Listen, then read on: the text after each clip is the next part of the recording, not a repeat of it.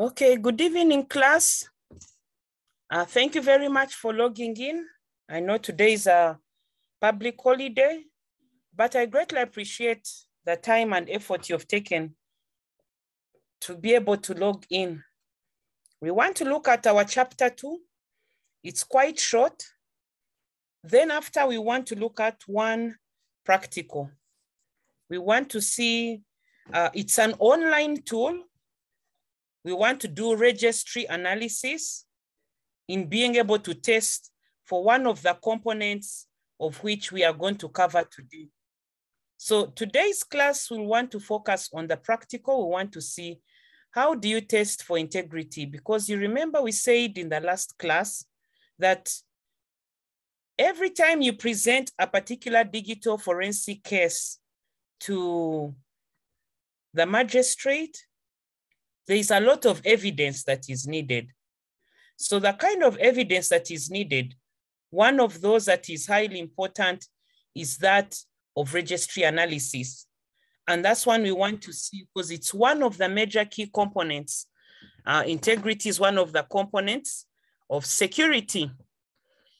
Okay, so we are good to go. For this class, we want to focus on the components of a secure system.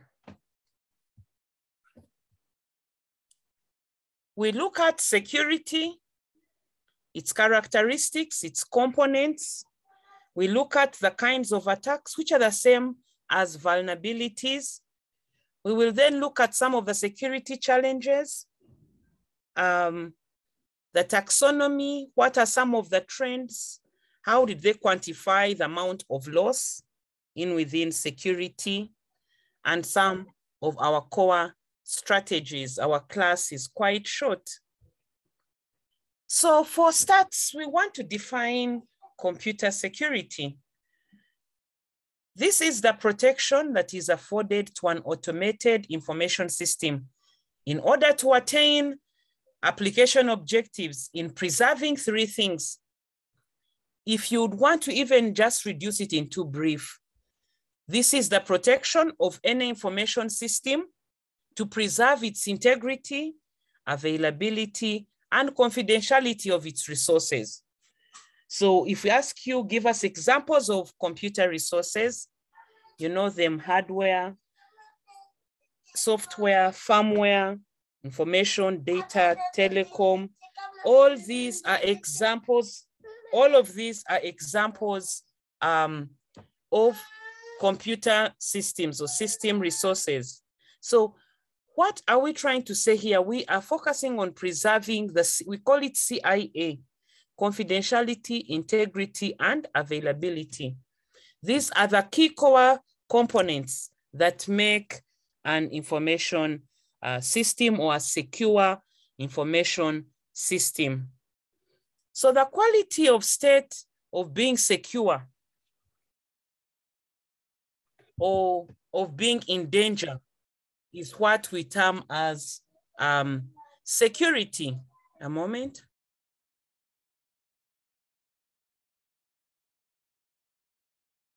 So we define security as the quality or state of being secure or being free from danger.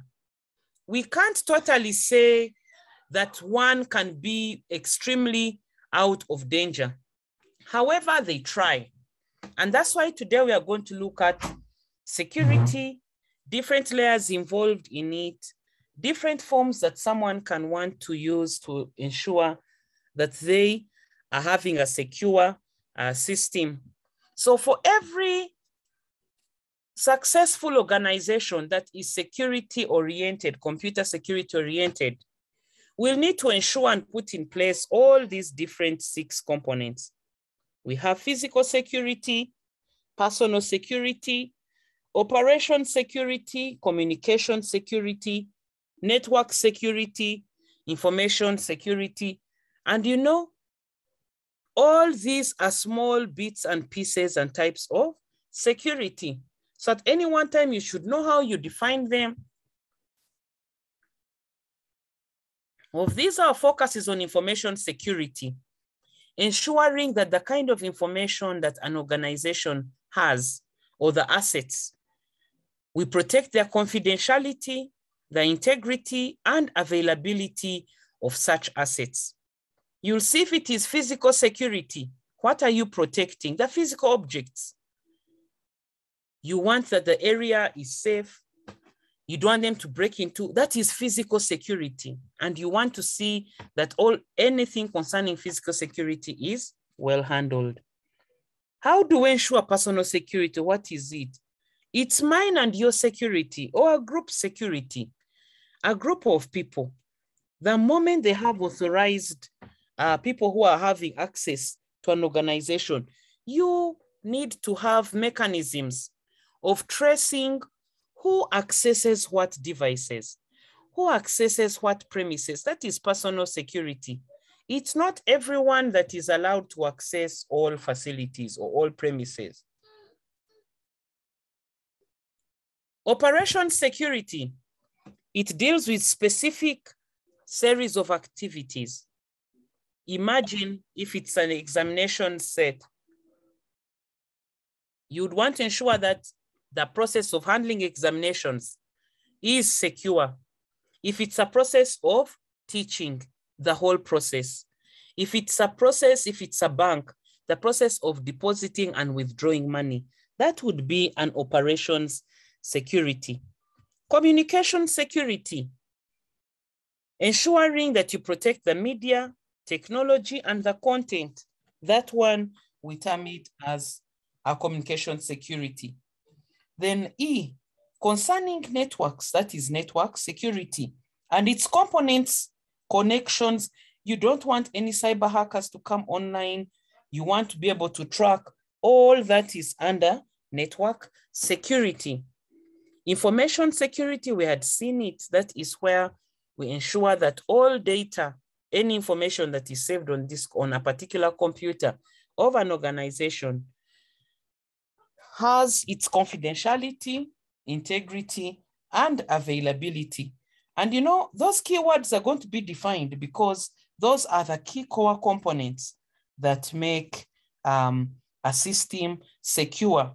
And these are part of the things that we test.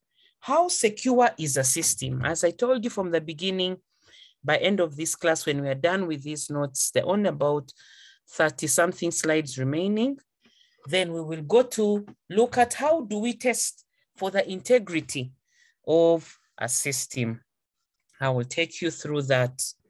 Okay. And of course, when we start our face-to-face sessions, we will be able to handle it as well. Okay.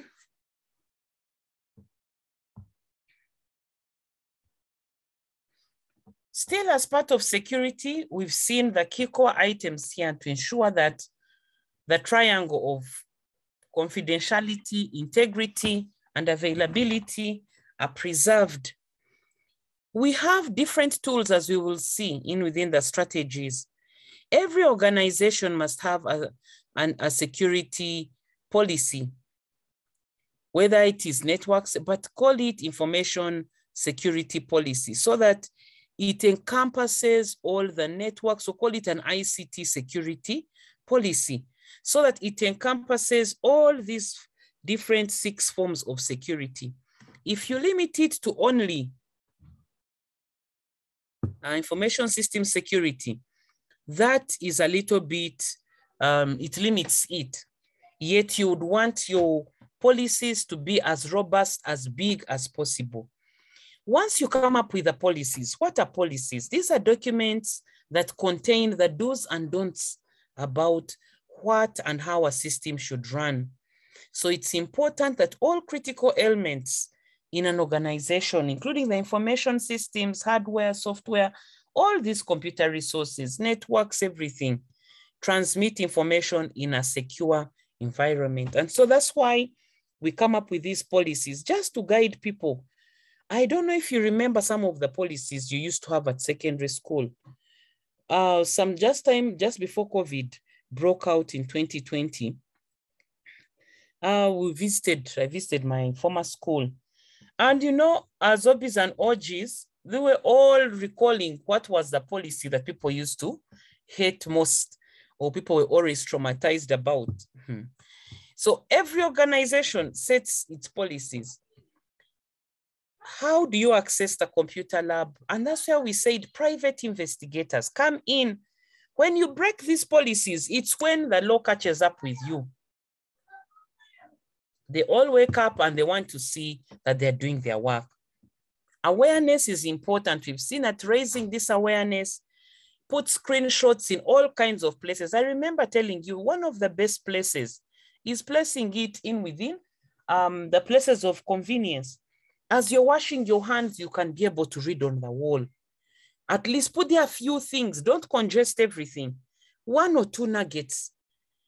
As you walk into offices, put some of the hangings there, some of the policies, just to remind people of what the policies are, so that they do not break the law and say, oh, we didn't know this was actually a policy. Carry out trainings, educate them, and of course, provide necessary technology which has clear updates and with the right full paid licensed software. So within this triangle, it's very important that we're going to look at it in looking at this CIA, because these are the key core concepts that help us to describe that a system is secure. Once we protect its confidentiality, integrity, and availability, our system is secure. In information security, look at it, it's right here. It's right here at the top. Let me quickly annotate through. Yes, in information security, look at it, it's here, it is the lens. So the lens from which we view information security is made up of these 3 components. We have management of information security, network security itself, then of course, data and computer security. A merger of all the 3 is what we have here. And this is what we term as policies. So the kind of policies you make, as we had said, should be comprehensive, ensure that you have all the management components in it, the network security issues, and also the computer and data security. So this whole information system security, to see that you're secure, you need to ensure that you've covered all these 3 areas. Here we want to look at some of the key core critical characteristics of information. The value of information comes from the characteristics it possesses. How do we know that information is secure? It must be available. But available to who? To only authorized users. If I say, yes, I'm an authorized user to Mwele, I should be able to log in and access the system. By a show of hands, I would want to just find out how many of us have registered on Mwele. I see we are 12 of us in class. I see Teddy, we have Alex, we have Team Dorothy, Bavirie, Emma, Kumu. Yes, just put up your hand if you have registered on the LMS. We will check as well and see. Because I told you we have a test to do. We'll have a test, I'll check through and see. It's online, just to see how far we've gone. I see Amos has registered. I will get the names there once you register. Please, I encourage you to register. Jonathan, please register. General Aaron Mwesiga,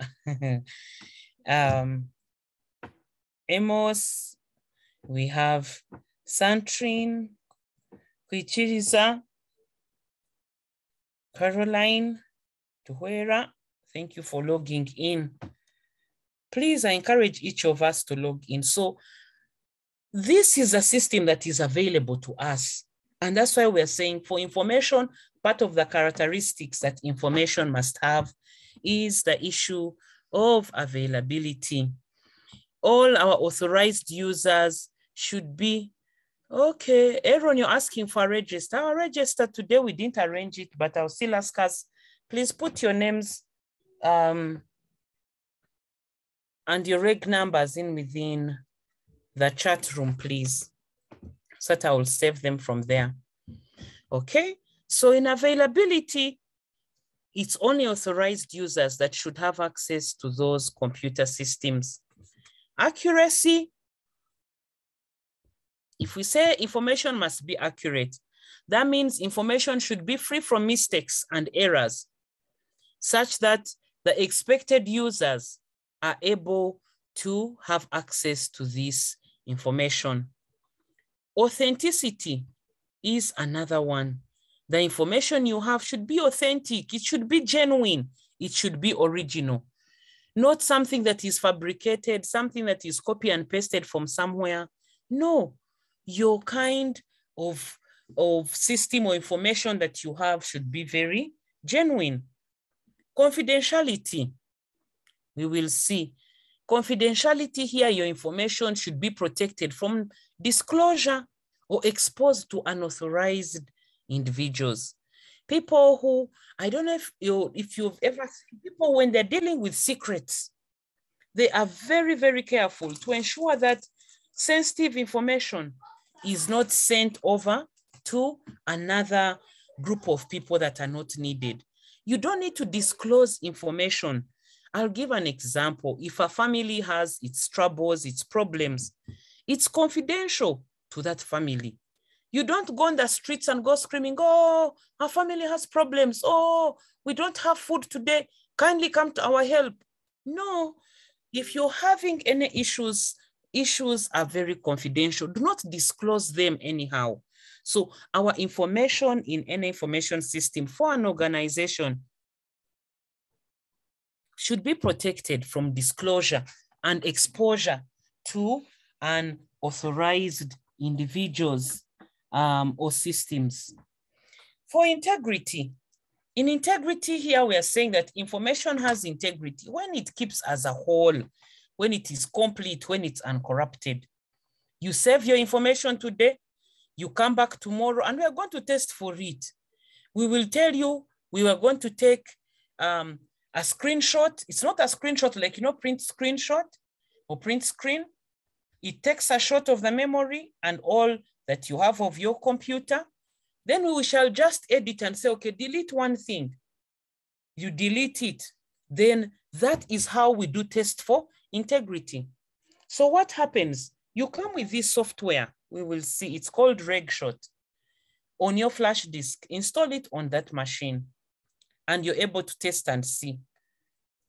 To what extent is this information different from the information that you had the previous day? So if a hacker, an inside person, decided to leak information, delete information, it was edited, I tell you, it will fail the integrity check.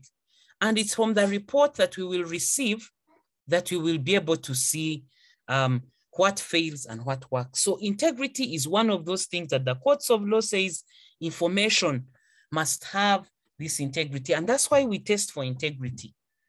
And police wants, when you're in court, they want you to test for integrity. Where is the evidence? Did you test for integrity? What is the evidence? Using which tool? What are the qualified tools? So today we look at one tool that helps us to test this integrity. Utility. The utility of information is the quality or state of having value for some purpose at the end. In terms of information, should be valuable at the end. It should have a purpose. It should have a reason. I'll give an example. When you do a test, it's valuable. Why?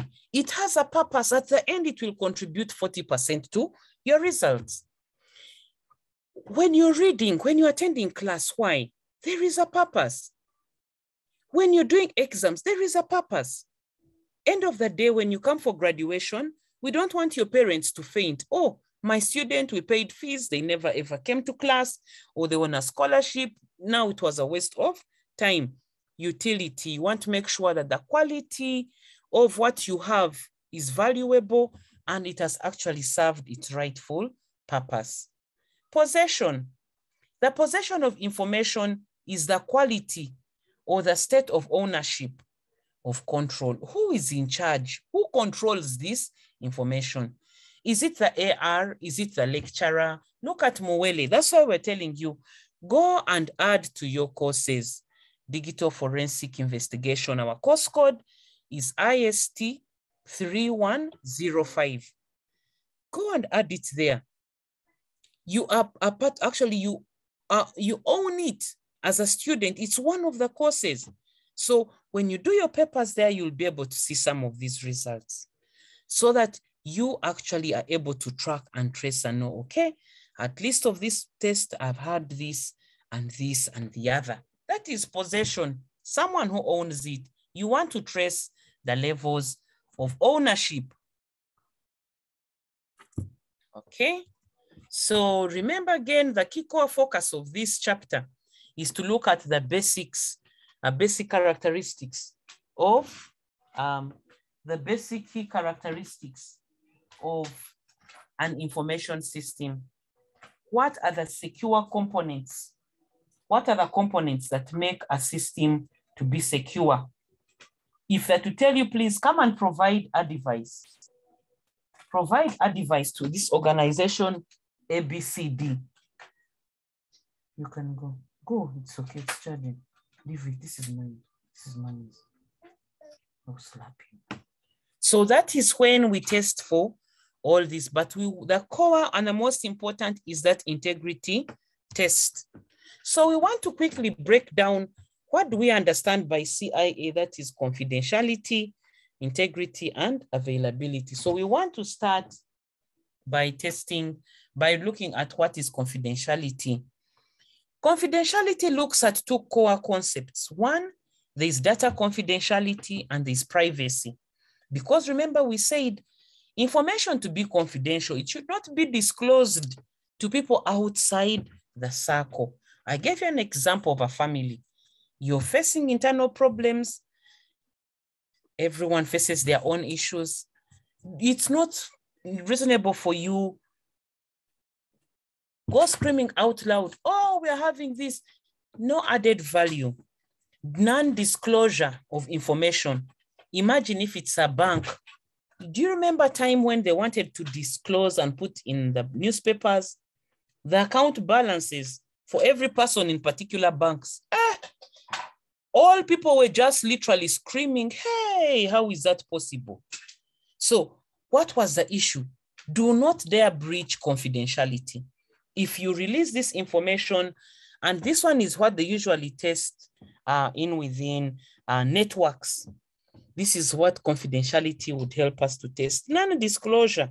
You didn't send emails to strangers or share information that is not for a particular party. You know that those are competitors. And then here you are. This is mommy.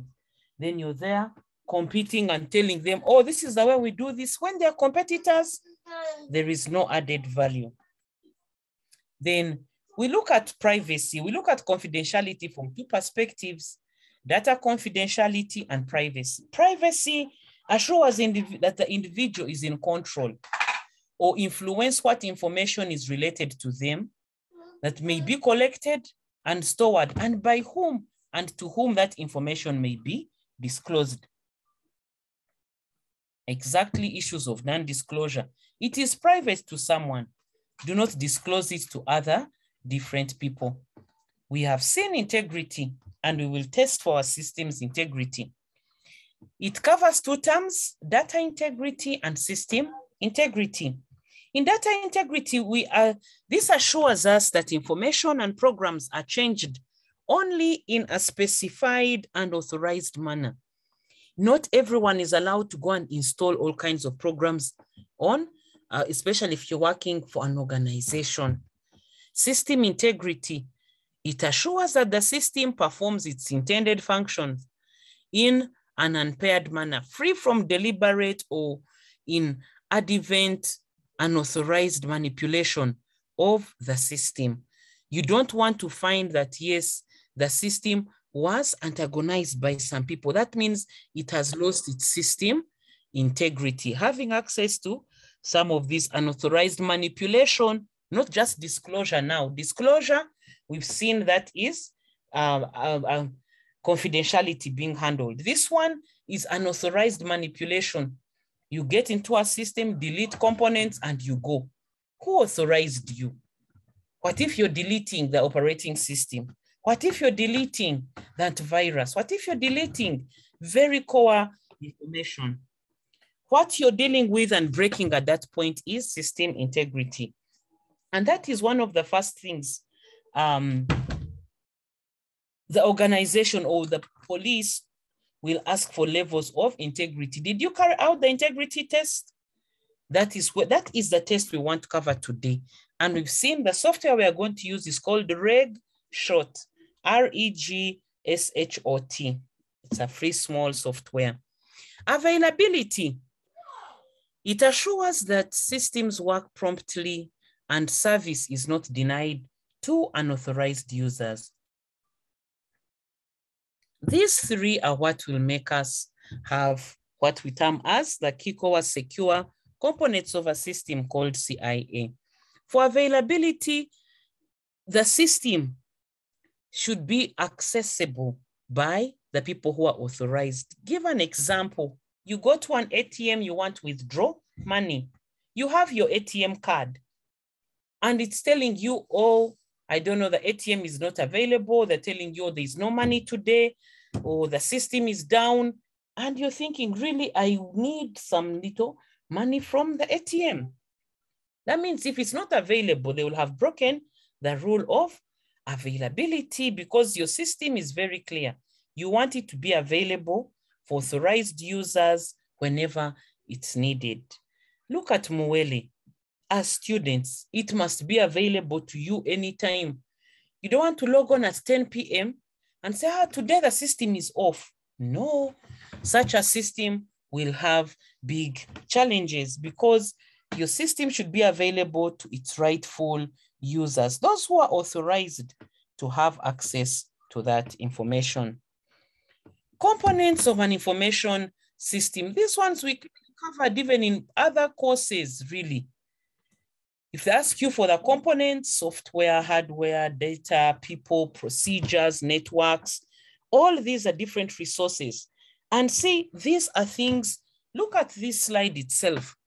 These are things that the person, look at where people are, but the people are part of the information system because we are the ones that carry the usernames and passwords.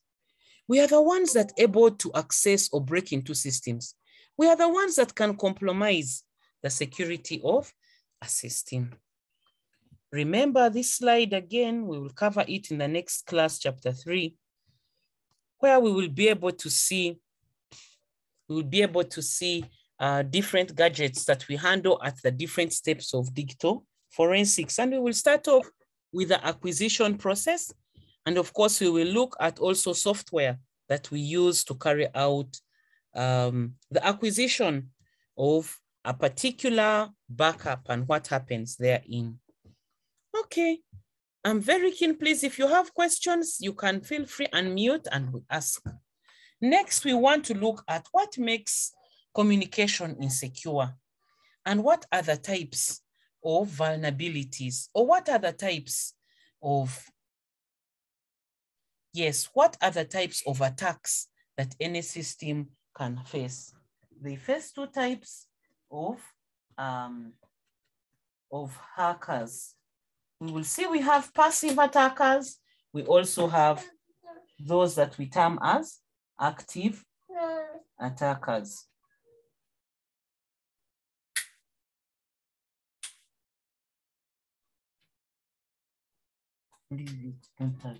Okay, so this snapshot here is just showing us when we break any of these, just look at what the snooper is doing. Really, what they're just viewing over the software, over the wireless network is clearly snooping, which is passive attacking. So we have security forms of attacks.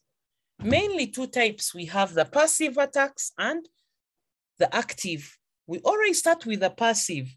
Passive is when someone is just snooping, viewing. You stand somewhere on the network, and by the way, it is software that you install that is able to pick for you what everyone is sending. Have you heard of people whose phones are always being tapped? They tap people's phones to just tap into your conversation, to know what plans are you having, what is your next move, things like that.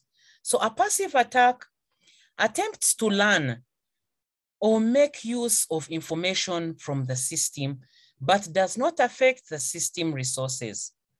Those are passive attackers. They just learn, they log in, they listen, they hear, they see what your plan is, then they come back another day to attack. But at that point in time when they're snooping, when they're eavesdropping, when they are monitoring the transmissions, that is what they are doing. That is a passive attack. And their main goal is to just obtain information. What is the next move? Who is planning this? What is this one planning to do? That is what passive attackers would do. Under passive attacks, we have two types of passive attacks. One is release of message content, and the other one is traffic analysis. In terms of your own is to just only pick out on traffic for the second one. You just want to realize to tap into and know how much traffic is this person receiving and to what extent that is necessary for the opponent. So our two types of passive attacks. One is release of message content. You just read, and when you read, you really read enough to make sure, and of course it's sensitive data, and that is it, because you're not authorized. And what are you breaking? Confidentiality. No one has told you to please go and start viewing people's back statements. You just log on, and your own is to just keep sharing all this kind of sensitive information. That is breach of confidentiality. So a telephone, for example, a telephone conversation or an electronic email and a transferred file may contain sensitive data or sensitive or confidential information. However, one would like to prevent the opponent from learning the content of these transmissions. Sorry. So one of the things you need to do is to see how are you testing and trying to preserve the passive attackers from having access to this unauthorized content. This content is classified. It's like when someone goes to a bank and says, I want to get a loan for ABCD. That is your personal information. It is classified, it's only for you. It shouldn't be, it's not public information. So the moment your confidential information becomes, the moment your private information becomes public, that means confidentiality will have been broken. And under which type? The type we've seen is that you're releasing a message content which is not in order. This is just one.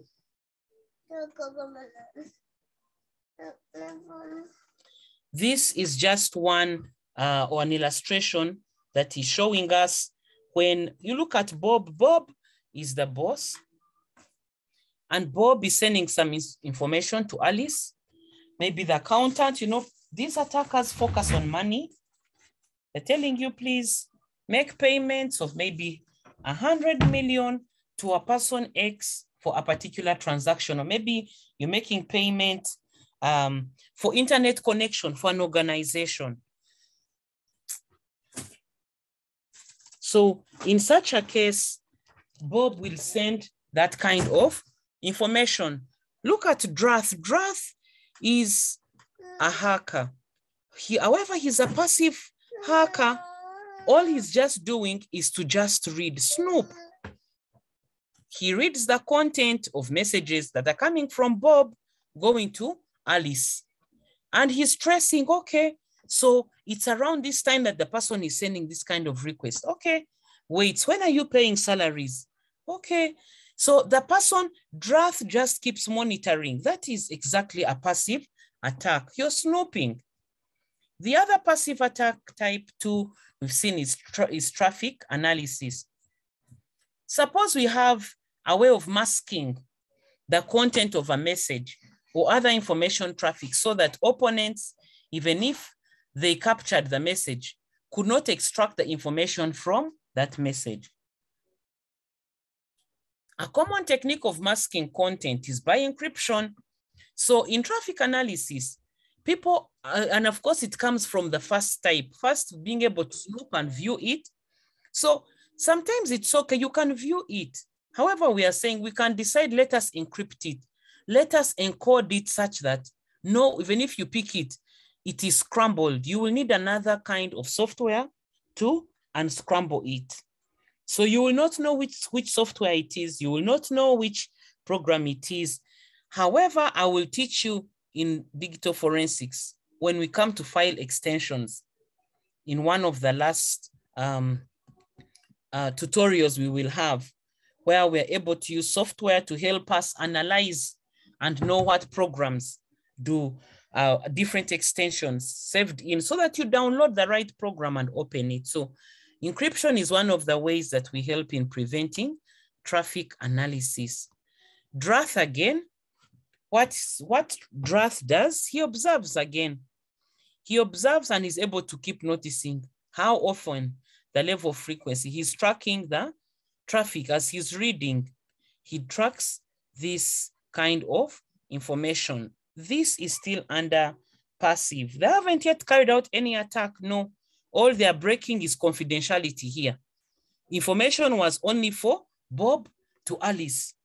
Drath somewhere, some strange person was there just also tapping, snooping into their Kabozi. And of course, you'll see traffic analysis can also equally be done. You'll see it in network intrusions. There are different software and people who log in on a network just to pick traffic and see what is happening. Security attacks classifications. We said there are two types. We have active and passive. We finish passive. And yes, Caroline, go ahead, please. I have a question. I wanted to know some of the softwares or tools that they use to get the conversation along the way. Thank you. For network intrusion, those ones you will be able to cover. There is one called, let me just type them here. They are usually the tools that they use for even hacking. The main common ones that they use, there is Trino, T-R-I-N-O-O. There is also, they call it Strachenberg, but it's called barbed wire. Barbed wire. That is the translation in Dutch. Then there is also NTF. What do we call it? It is called Trivial File Transfer Protocol.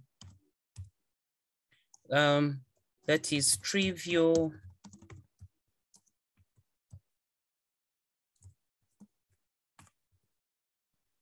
It's one of also the software, and of course, other. There's also TNFK. TNFK. Others have it as TNF2K because it first came out in, it's for trivial network. I don't remember the F, but it's still for what? These are all tools that they use to carry out hacking. And we'll encourage you, as you're interested in security, to also do some certifications. There are a number of certifications online that teach you, and that's why actually from part of the certifications that I enrolled for, that's why I picked all the practicals. And I said, you know, our students should not only just know theory, they should know practicals to see how do they test. Why should you talk about integrity without knowing how do you test for integrity? So there are so many tools. If you go online and you ask what tools do they use to do this and the other, there are several, but these are part of the tools they use to sniff, attack, and even the protocols that they use. And some of these, they even use them because they hide the person who's sending, that they mask the users. They mask the senders. You can't trace, especially if one uses VPN, my God, you'll keep thinking, okay, the attackers are coming from Singapore, coming from China, yet they're right next door. So active attacks attempt to alter system resources or affect their operations. Remember, for passive, we say these ones just listen in.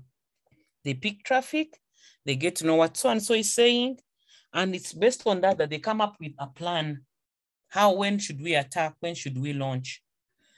They involve some modification of the data stream or the creation of false streams.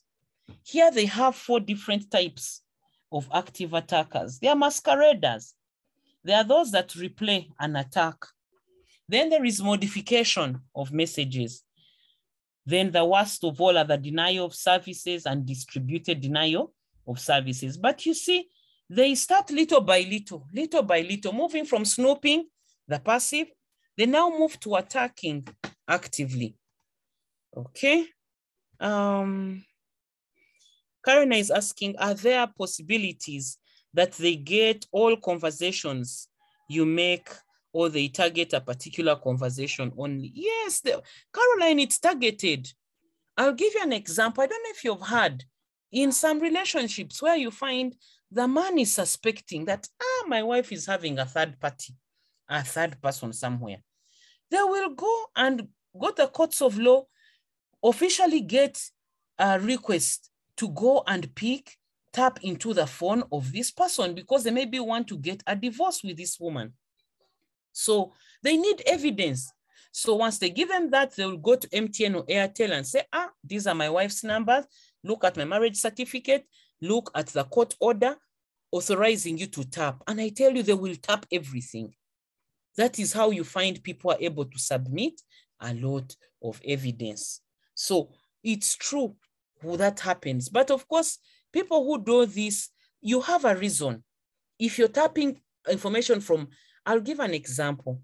If you're tapping information, if there is any phone call right now between Kakwenza and Bobby Wine, I'm telling you that one has to be tapped thoroughly, because as a country, they would want to know what is planning. Are they planning to take people to The Hague? Are they planning to take people about the torture? You know, they have to tap. And they only tap for people who are important.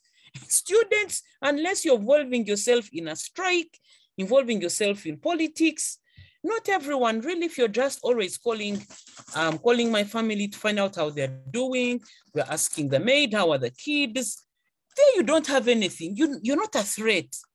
But if you pose national security to a company, national security to a country, I'm telling you, they'll put you on the red list and they're forever tapping your phone. Yes, Amos, go ahead, please.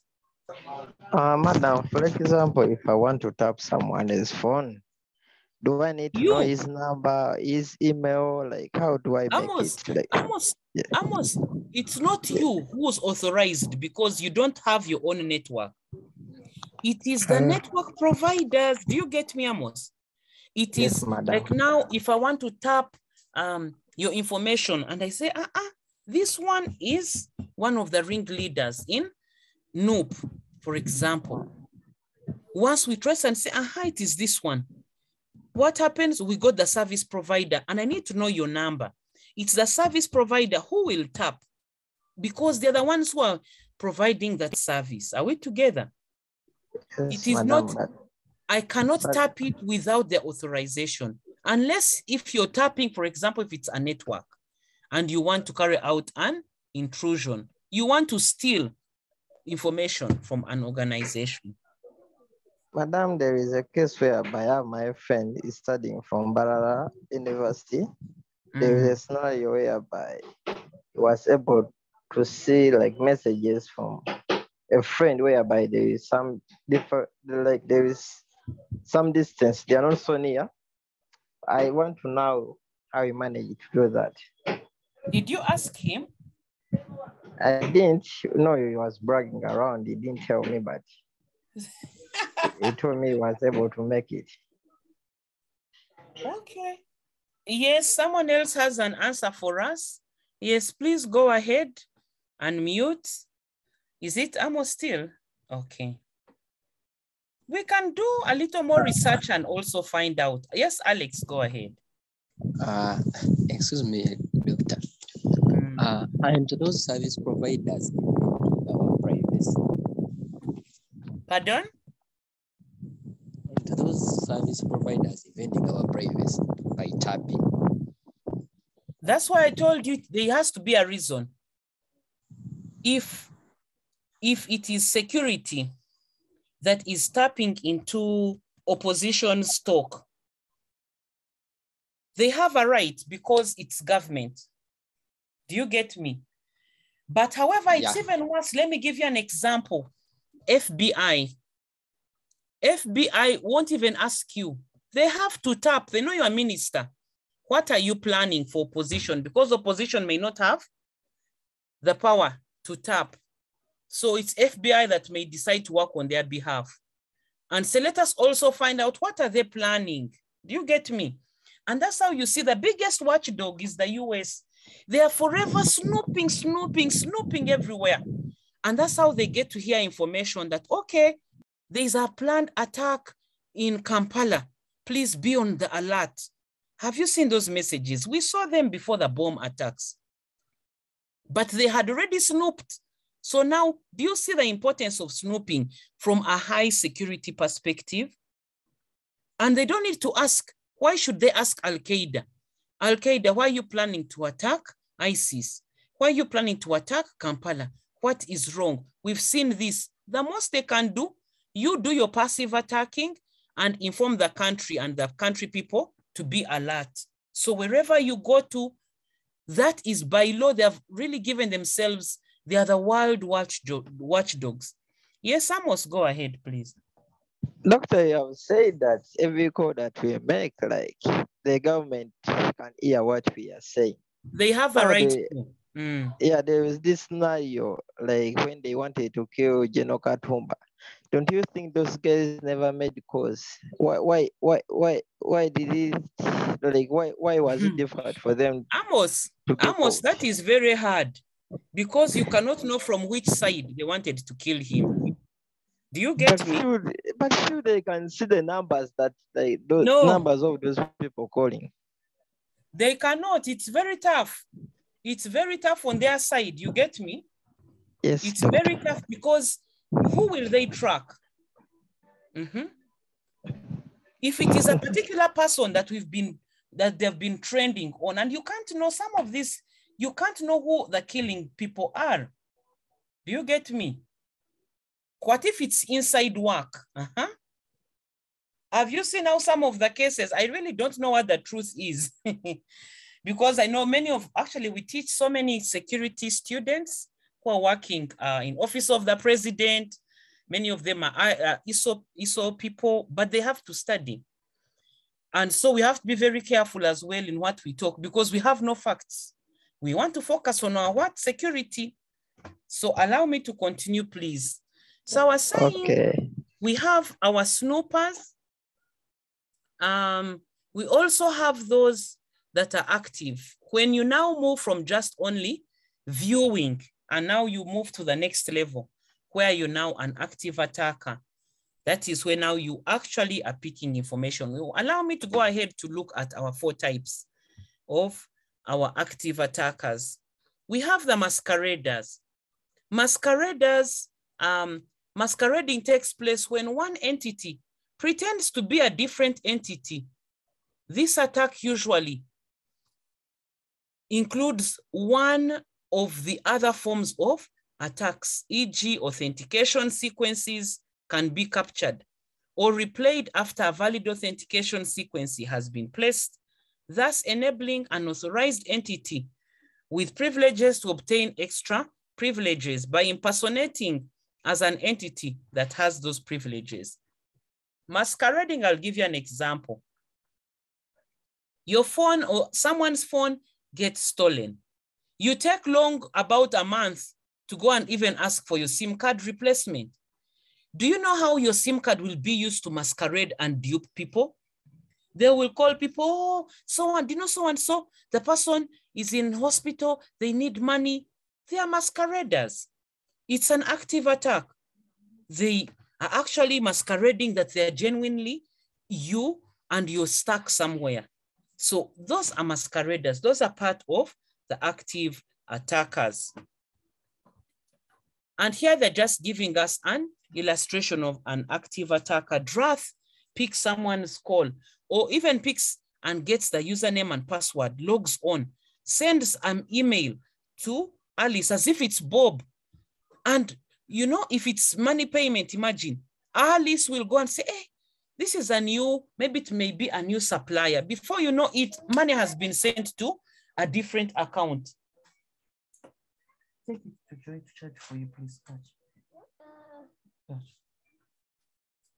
So this kind of masqueraders, it's actually a very big crime and it's not needed. The second one are replays. It involves the passive attacker capturing the data unit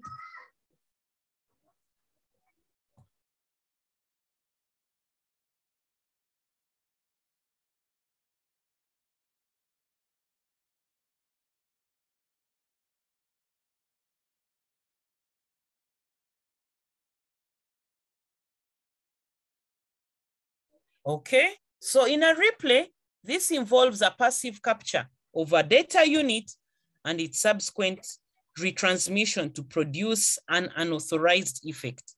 We note here that under IP security, we have a whole lecture on this. This is not necessary because we're not looking at only security. So in a replay, what happens? You pick information and replay it again.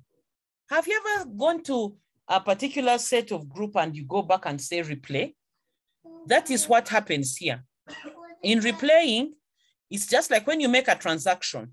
You made payment to someone maybe of 250,000. You go and just say replay. You will make payments to the same person how many times? 2 times. You place again replay. You'll have paid the person 3 times, yet you're supposed to pay the person only once. So that kind of attack in retransmitting that same information. So if it is information about payment, I'm telling you, it becomes a very big disaster. See what Drath does. He picks on information that Bob sent. And Bob sent Alice a message. What does Drath decide to do? Okay, Alice is very loyal. She sends this request. Let me send a second one. And just maybe changes and puts there his account. And I'm telling you, if Alice is not clear, to go and check with Bob. Bob, did you actually send me a second email? You will find that Drath will have actually collected and he will just say, no, I think actually there's 2 different payments. And you find that Alice actually makes a second payment when it's not necessary. Amos, go ahead. Madam, I'm seeing Bob and Alice, they are communicating. So what if I want to be Drath? How do I make that? It's software you use to tap in. Which software is that, madam? Check on the chat room. I've already put a number of software people use. Okay. But even there are many more online.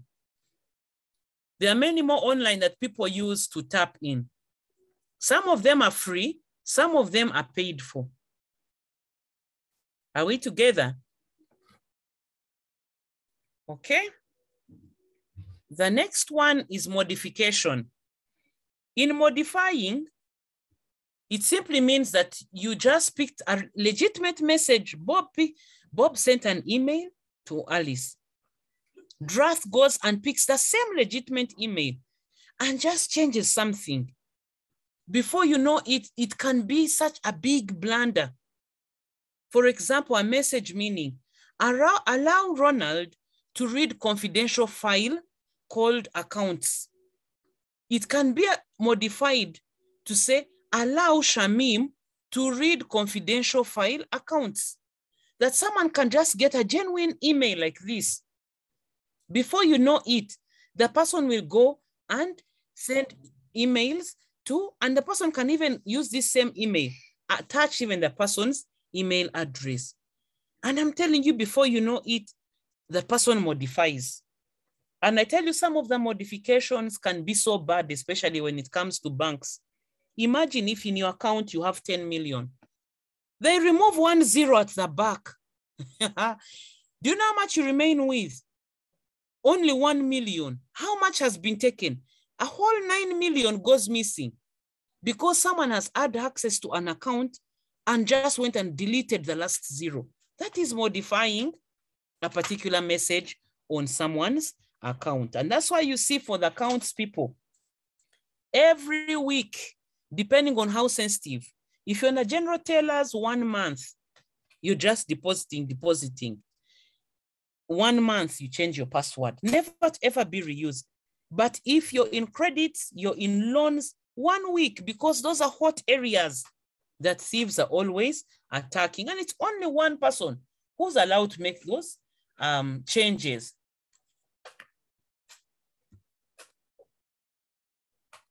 Draft picks this information and modifies it and sends to Alice. Alice implements thinking that it's from Bob, yet it was a genuine message.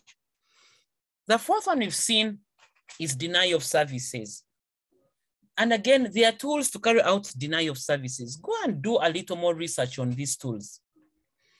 This prevents or inhibits the normal use of management or communication or facilities. This attack may have a specific target. For example, one may target Mwele and say, people are studying online. How can we keep Mwele busy? That students, whenever they try to log in, it will not work. It will tell them it's busy, it's slow. Such an attack would be a denial of service attack. Another form of service is the disruption of the entire network, either by disabling the network or by overloading it with messages, so as to degrade the performance. That is a denial of services.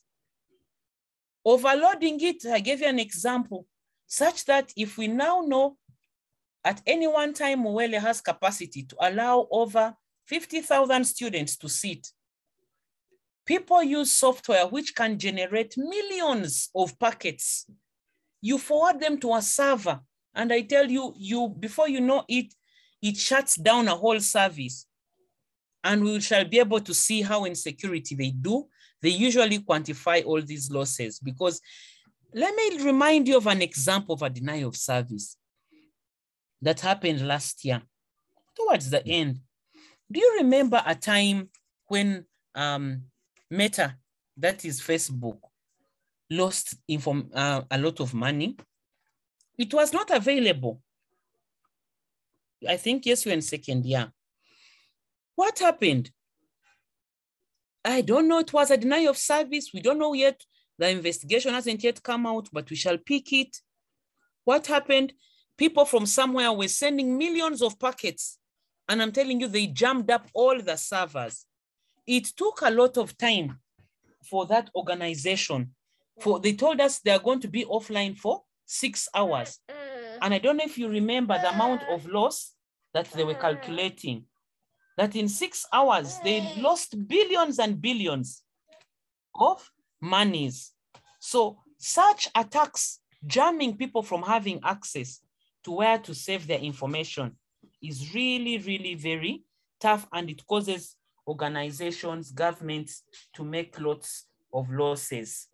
But to the hackers, they feel they have gained by keeping people, at least for once. They say, at least we also managed to keep Facebook away. And they are waiting that Facebook will not go back again. The owner, Mark Zuckerberg, with the different directors, will not be the world richest because of just those few hours that they had of loss. Look at what Draft does. Draft now goes ahead, uses software, specific software, to go and destabilize an entire server like Facebook, such that the server is not available. Bob is trying to log on and access the server. it's not available. Did you, I don't know, during those days, I don't know if you actually went to WhatsApp. Me, when I saw it, thank God for that group, we had actually already come up with another link on another platform. So on Telegram, so we didn't bother.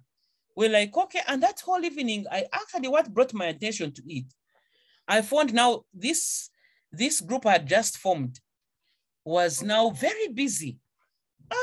Only to read, I said, okay, maybe students are having a problem. Only to find, oh, Facebook is off. And people were so annoyed. People now have learned to say that, you know, we can have an alternative. And people's minds have really thought to diversify ever since that happened. But what happened? Draft somewhere went and attacked an entire server. Okay, next we'd want to go on to look at these categories. Yes, we've seen them in summary. Active attackers, we need to note, present the opposite characteristics of passive attackers. Whereas passive attackers are difficult to detect because for them, all they do, they log in and just listen. It's later that they decide to either modify, either delete, or replay, or even deny access or services to different people.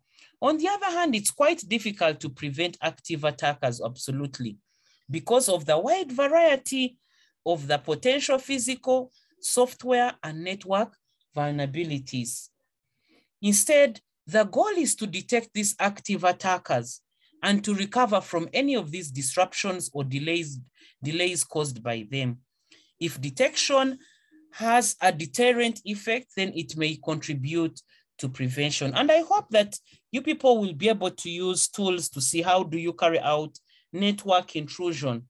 What software do you use to carry out this kind of intrusion attacks and detect live, either using firewalls or either using snots or honeypots to see what are some of these software you can install on a network, because our own as security experts are to actually protect our whole information system services and its components from the hackers in any form, confidentiality, integrity, and availability.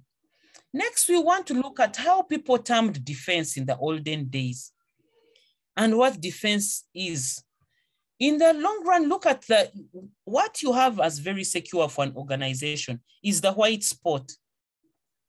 You make sure that, yes, your data has to be in stacks, the applications are in stacks, the servers are in stacks, networks are there, physical security, policies. So you start from the outside.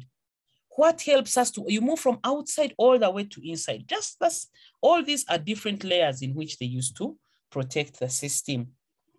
As time has gone on, they have now made it a little more complex. This is now a defense of the in-depth. Look at how it has now, look at the middle part, the little middle part here. Let me quickly annotate on it so that we can see it here. Yes, we are looking at, let me see. I'm looking at here, mission critical assets. In our mission critical assets here, we don't want people to access if it's accounts, if it is results. That is a mission critical asset. We don't want people to tap into it. So we need to ensure that, yes, we have, we need to ensure that we have our policies, because policies help us to prevent. And look at the small different items, what your policies should have. Vulnerability management, penetration testing, I don't know, threat modeling. All these are items you need to focus on. Look at operations for monitoring of these resources. At least one, we told you prevention is better than cure, because if we prevent an attack, so much the better. Then that way we know we are safe. Monitoring and responses. And that's why we say these integrity checks are there. You're an IT manager. You go and test for integrity. Before you sleep, you keep your shot the previous day. When you come in the morning, run an integrity check.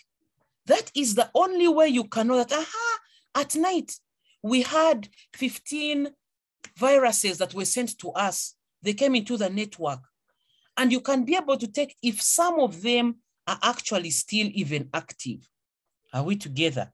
So you can be able to trace this kind of attacks, because what will they have broken? Integrity. That we packed our system very well, everything was running well, woke up in the morning, and we can now trace and see, okay, this one deleted this one edited the other, this one transferred money. However, I told you that is something very important. Every IT expert needs to do. Otherwise, you can't say an IT expert, you go and sleep, you wake up, they'll ask you, how did you know that actually they stole money from an account? It's only the integrity test. Okay. Then of course, for all the others, you need to have network, data security, application security, endpoint security, network security, perimeter security, public cloud security or private cloud security, whichever, just to make sure that you keep these outside threats away, this kind of draft that are somewhere seated trying to make money without actually working for it. So our aim is to see that we get our system as secure as possible.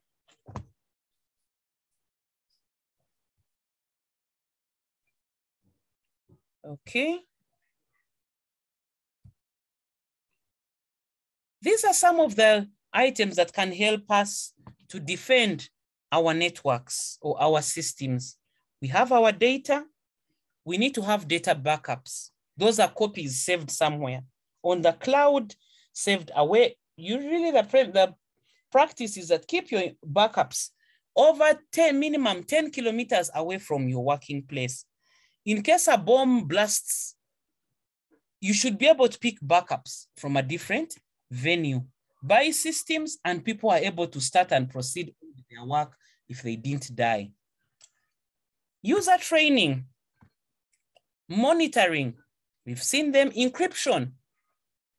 You don't want people to read information as it is. As it goes, check your emails. Even Gmail, by the way, encrypts its information because they want it to be secure, and no one wants to have a system that is not encrypted. But just ensure that the whole time your network is fully encrypted. No one can tap in and pick information. You need to have some encryption algorithms. And of course, on the other side, when they pick them, it's decrypted at the server end. Access management, you need to know who accesses what, at what level. Are you the academic registrar to view these transcripts and issue them? Are you a lecturer? As a lecturer, my role is only to enter in my results of only my course unit that I teach. That's why when I go to my portfolio, I can only, on my user page, I can only see what I have been assigned to teach, not what X teaches, what Y teaches, only mine. I must have updates of all my software, upgrades, antivirus, spam filters, firewalls, and many more defensive mechanisms to ensure that the CIA is really protected. Let me see, we should soon be winding up. Vulnerabilities and attacks, we've seen them. All those vulnerabilities are those that cause loss of CIA, loss of integrity, loss of availability, and loss of confidentiality. If a file has been corrupted, it has been deleted, loss of integrity. It becomes leaky, meaning that you have had access to it by different people. That means it is confidentiality. Then we see if it's available or if it's unavailable. That means someone who, and yet you're an authorized user. Imagine a student tells you, oh, madam, I failed to log in. I can't even enroll into your system, into the course unit. I'll be like, really? You're a MOOC student? Yes. You have a username, password? Yes. Did you search for either my name or the course unit or course code and you can't get it? Then you say, okay, I think I was using a wrong course code. Use the right course code, IST 1305. And of course, we've seen the two types of attacks, passive and active. They are added here 2 more. Either the intruders may be insiders. Actually, they say over 90% of the insiders of every organization are the actual thieves. Outsiders, only 10% access information from outside. But usually it is the intruders inside, the people inside, that give this information even to the outsiders. And that's why we do forensic investigation, to give us the entire truth. Is it true that someone inside actually is the one that gave it out? And the whole truth will be revealed. How do we countermeasure in terms of how can we help in managing these security attacks? One, we must prevent it. And there are so many tools, as we saw under that. Let me just take it back briefly here. Look at the issues under prevention. There are so many things you need to consider under prevention, because prevention is better than cure of any kind of attacks. 2, detection. You should be in position to detect that, yes, a thief has actually come into the network. You need to see if it is active or if they actually is a postmortem. They came, did this, went away. The 3rd one, if it happens, you should know always how to recover this information. That's how we shall also look at the data recovery component. We should also know how to hide information. I will also take you through. It's a whole chapter we look at called steganography. Steganography is the process of hiding these tools. And we shall see how can you hide tools, masquerade these tools, such that you send information, by the time it arrives, for them they see something else. When they decode it, the actual message comes up. So we handle this kind of security threats by preventing them, detecting them, and if the worst comes to the worst, that yes, they came, did the other, deleted everything, can we recover at least all our systems to their original format? So this may result into new vulnerabilities, or you may even have some residue vulnerabilities. The most important goal here is to minimize the risk of loss. Otherwise, if everything gets lost, everything gets deleted. And that's why we see every expert in IT must know this digital forensics, because we're always preventing, detecting, and recovering. That is what our core mission is. Of course, there are different threat consequences. For unauthorized disclosure, you will see that information will be exposed. It even get in 2 papers. I gave you that example of the MTN boss. When they disclosed the nudes he had taken, oh my God, it was such a mess. They fired him. Interceptions, interference, intrusions, all these happen when it's under unauthorized disclosure. Deception, you masquerade, falsify information, and you repudiate it, you change it. Disruption, incapacitation, corruption, obstruction. That means you totally distract people. I'll give an example. Sometimes that when the news is too full of bad things, they will have to come up with something exciting they try to disrupt you, divert your attention from something so that they can now carry out an attack somewhere and handle it later. There is the usurpation. Usurpation is misappropriation or misuse of information. You have correct information, however, you go and explain it and wrongly put it out there. That is usurpation. That is a threat consequence. Of course, our own is to see that for every computer system, we need to protect or guard this information. Let us read some of the procedures. 1, we need to track who has access to this data. And this must only be accessed by people who are controlled and in a controlled environment. That is the most important thing. Otherwise, if information is accessed by people who are coming from an unprotected environment. We don't know them. Anyone can come in, log in. 2, yes, do you have a question? I hear someone has unmuted. Yes, Matthew. Hello? Yes, go ahead, please. No, I'm fine. I've understood. Okay, so we're saying, what is the role and scope of computing? These are the key core roles of what we need to do. Number 1 is to make sure we track who has access to our systems. At any one time, we ask you, say, oh, these are the users. We have 50 users that can log on. That's why I asked you from the beginning, how many of you have had access and have registered on the data forensics for notes? Videos are already up there. Notes are there. Recordings, copies of them are also there as well. At least the links, username and password. By the way, there is a trick now with the way Zoom has changed. That link, you don't just click it. You follow instructions. It says copy it. You go there, copy it, go and paste it in the web browser. Then you enter the password. That is how you're able to have access to the recording. Who has access to this information? Number 2, the guards. Access to computer facilities. That's why we ask, do you have fingerprint? Did you use? That is part of computer security. Did you have the keys? How many copies? And that's why you see, mainly for some of those places, they are always electronic. You don't want to start having people making copies of keys. People now open doors, even look at houses, even gates. People are moving to more automation. 3, the data must be transmitted securely.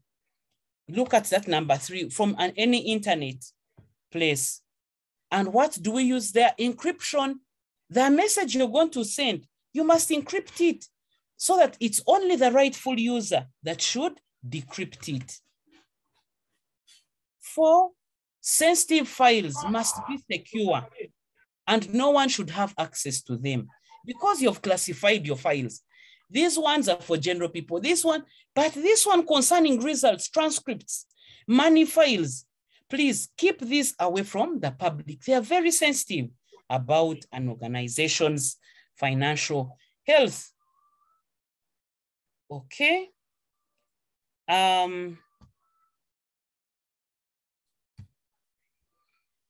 As we wind up, we want to look at some of the security functional requirements, because remember, in system analysis and design, we said that we have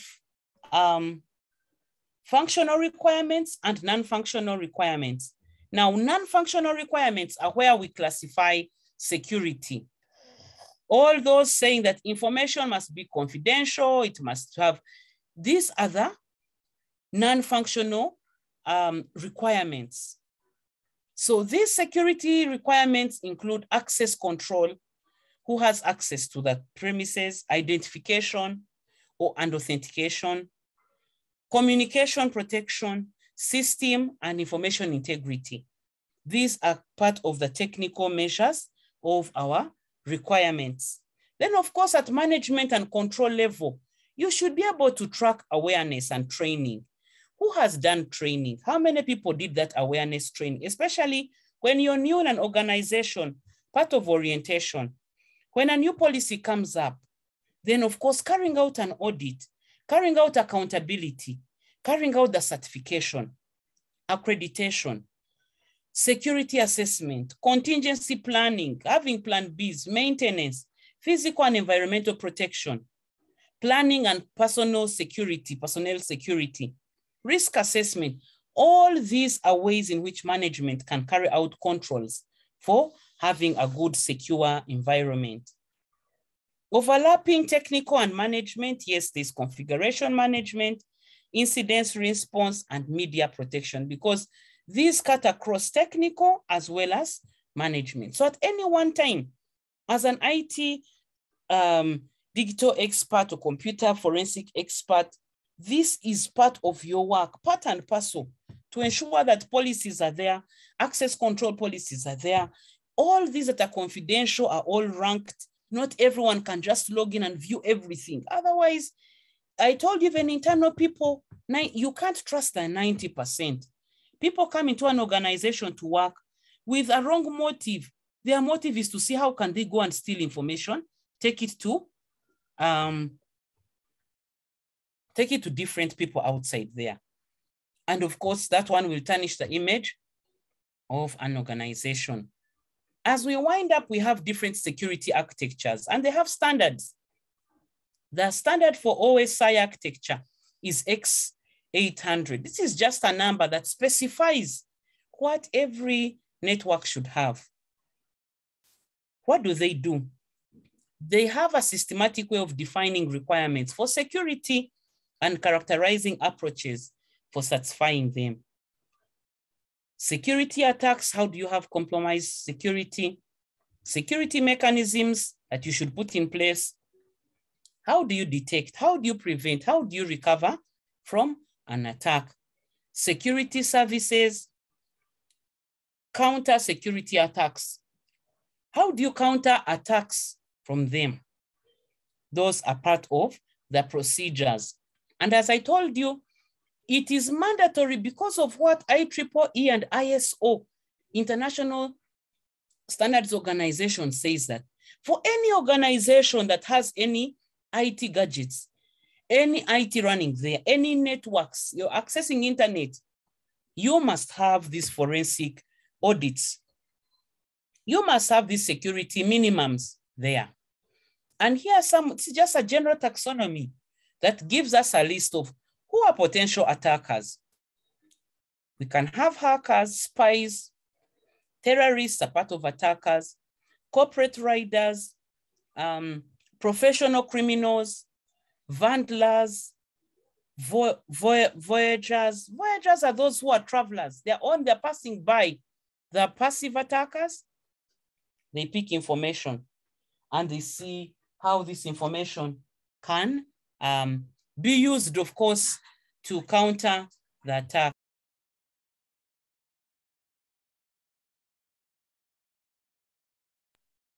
In tools that they can use, there are several tools in attacking the physical attacks, information exchange, user commands for scripting or programming, autonomous agents, toolkits, distributed tools, data taps. There are several tools.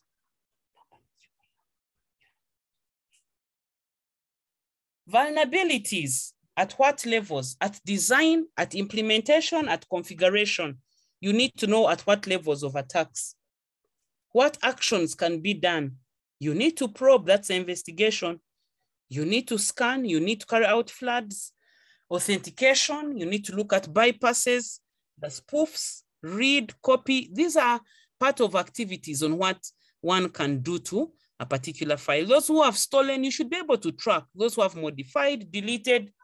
Otherwise, if you can't track this on an event, I told you it is worse that someone comes to your house, picks something. You don't even detect that actually a thief came and picked a whole TV. That means someone is very careless. What do they mainly target? Accounts, processes, data, components, computers, networks, internetworks. Unauthorized results include increased access. You'll just see, we used to have 5 people logging in, but you'll see 15 people, 30 people now are logging in. How? Who gave them access? Disclosure of information, corruption of information, denial of services, theft of resources. Our objective is to ensure that any kind of challenge, the status, the thrill for political gain, these are the objectives as to why these attackers carry out these attacks. Some of them are white hackers. White hackers are those who just want to use it for study purposes. You're not a thief. You're just trying to see, can I manage to tap, just like this one said, a friend of his in Mbarara was able to tap into a particular system. Those are it's a challenge. Change your status. Oh, I did this, and you start bragging. White hackers. There are some who do it for money, financial gain. Others do it for political gain. You're on so-and-so's group. Let us see how we can tarnish the other group. Others just do it for damage. Let us just go and damage that organization's software and hardware. You attack and carry out all kinds of attacks on security of all the information systems. These are the trends, and there are so many attacks. Look at them. So many, but look at how they've kept growing over time from 1990 to 2001. And remember, in the previous slides I'd even covered, there are more recent ones, but we see that what is on the increase is denial of service. Denial of service, track and see when did it come into place and the kind of tools. 1998 is when people began doing a lot of denial of service. The next slide is about money. Which ones usually make a lot of loss? Viruses, a study which was done by FBI in 2006 found that they had the highest losses. Today, and I will encourage you, please go to Uganda Police Forces. Every year, they release a report for the previous year. The current report that is there is for the year 2000. You will see the most recent trends of crimes that people have. And you'll see, oh my God, the tracks are very serious. The threats. I was reviewing it some time back with the team, and we saw that one of them now made the biggest loss, financial loss to the individuals, was money. And what money? Money was stolen over banks. Stanbic, Bank of Africa, I don't know. Many banks lost billions of money. All these are different types of different crimes. And of course, annually, you must report. Don't say, oh, they stole this, let me just keep quiet. No, look at the technologies that are most used. Firewalls had the highest when FBI was doing the attack, the system security survey in 2006. Antivirus software were the next ones. Anti-spyware, that people were the most secure components they were using. Server-based access control lists, intrusion detection systems, encryption of data in transit, and data that is stored is encrypted. Reuse of access of accounts, they stop those passwords. I told you, every week or every month, change password, never use it. Part of the security rules. Intrusion prevention, log management software, tracing. It's like a register. From the morning, if you write down, what did you do from morning till evening? That is your register of activities. Same applies to a network. You should be able to have our log management software, which tracks who does what at what particular time. So when you're coming to do a forensic, that's why you start doing your postmortem from. Application level firewalls, smart cards, one-time password tokens, forensic tools, public infrastructure, specialized wireless security systems, endpoint security client software, biometrics, and many others. Security is really on the increase. And of course, here we said part of the policies are important as part of the strategies. If you don't have a policy, this policy is what defines what's secure, what is not secure. It codifies what the policy should allow us to do, the do's and don'ts and procedures. In case we find you watching pornography, unaccepted, it is criminal, it's not needed, it's not, they can take you on until you lose your job. Once they do a forensic on you. So do not, because I told you people who do watch pornography, people who are always playing games, are part of those who expose the network of an organization. You're exposing it to hackers, to all kinds of threats to come in and disorganize the system. At implementation level, how does it do it? Prevention, detection, response. You must have all your tools available at any one time, and you should be able to keep tracking, as we're going to see shortly, using our RegShot to see how can we have access to how can we have access to tracing that, yes, integrity has actually been violated.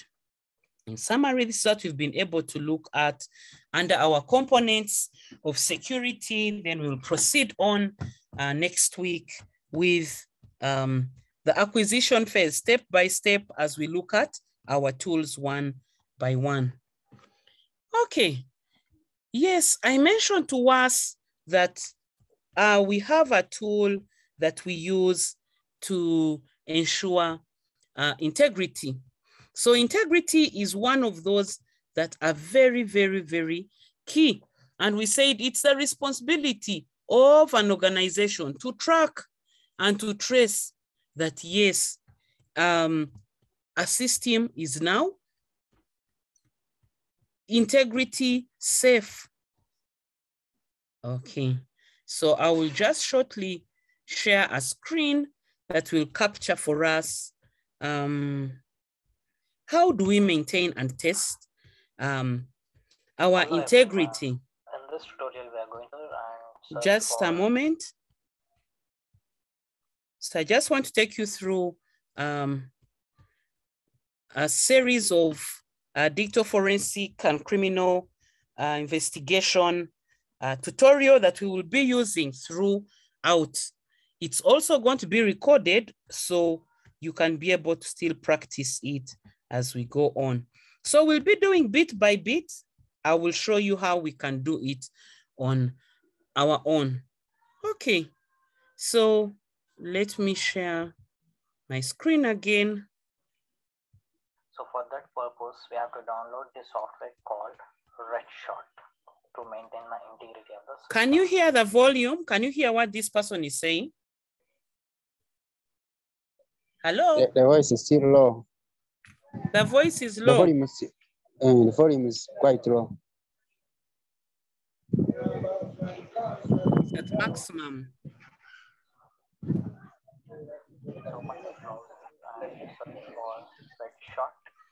Let me just go from the beginning. Hello everyone. In this tutorial, we are going to learn about the registry analysis.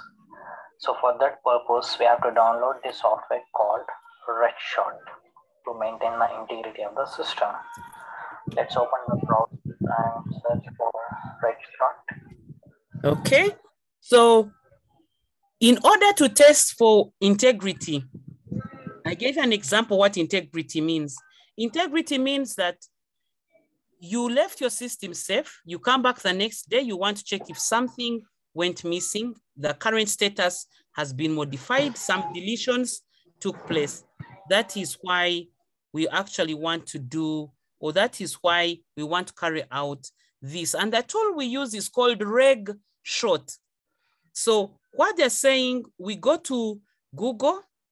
Let me just open Google over here. Can you see my screen? Are you able to see that I've gone to Google? Yes. You type in RegShot, RegShot. So this RegShot will give us different, it's one tool, it's a very small tool that you install and you keep track of what you have. So it's under RegShot, you'll pick it, of course, it's for Windows. Now, if you're using a Linux machine, you will use Linux. If you're using whatever operating system, they work, there are different versions for them. We pick it under the first one, under sourceforge.net, RegShot download. So we click there and we click download. Just look at the downloads, just only this week, 2,343. That gives you an indication that, you know, there are so many people in forensics that are forever downloading and using this kind of tool. So if we download it, we want to save it somewhere. Usually would want to save it maybe on the desktop. It's a very small software. Tracing it here, it has gone to my downloads. So I'll want to follow it through and ensure that it's zipped, it's WinRAR, it's zipped. I want to unzip it.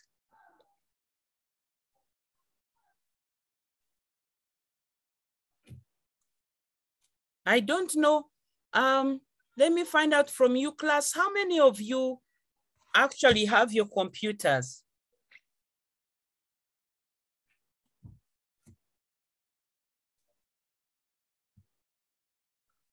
By a show of hands, Steady, do you have your computer there with you? Alex, Atim, Babirie, Emma, Emmanuel, Aaron. Okay, Teddy says she has her laptop there with her. Do you have internet? Please kindly download. You have internet, kindly download this tool.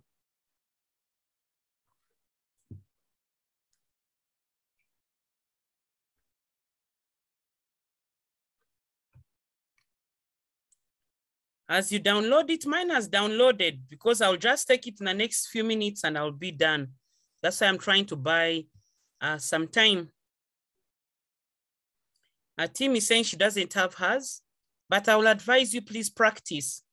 Because as I told you, you can't show you're competent in digital forensics without going step by step. And we have about 10 tools, 10 tutorials we are going to go through.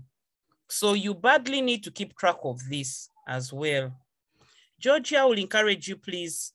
The next time you have class, please sit where you can easily download a phone. No, don't download for a phone. Focus on a laptop or a computer. Okay, so let me first take us back to the forensics. So I want to fast track it a little bit. Okay, so it is RegShot, the first one, under sourceforge.net. And you will land upon the. You should be able to download it as we did. This is the same screenshot we had. Website, and here is the software. So you click download. Look at that week. That week for him it was 2,100. That was sometime last year. So it will start downloading. And of course, it's advisable for us to drag it onto the desktop. So this is where they saved it. And I guess it is done. Open. Let me cut and paste it on the desktop. Okay, let me first mute here so that we get ourselves up to speed. I'll want to go to my downloads, pick it. I control exit because I want to put it on the desktop. Let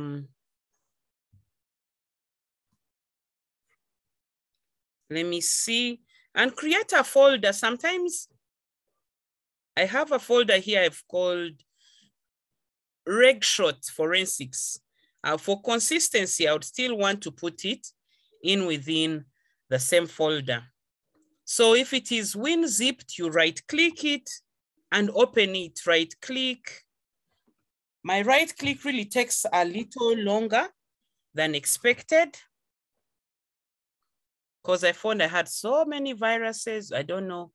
Out of the 900 MBs, GBs, I think I've used already nearly half, 460. So it's quite slow, but I imagine yours a little fast. It's taking longer. Let me find out. Georgia is asking, Madam, when is the test? Yeah, we've not yet covered much. We're running our test. Maybe around 4th week. Yes, around 4th week, because this is 2nd week. So, okay. We've seen, I don't know, it's taking longer. I'll still want to,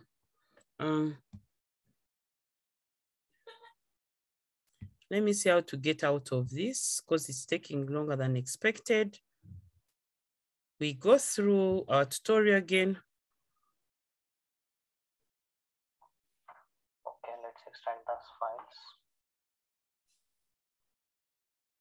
On the desktop. Okay.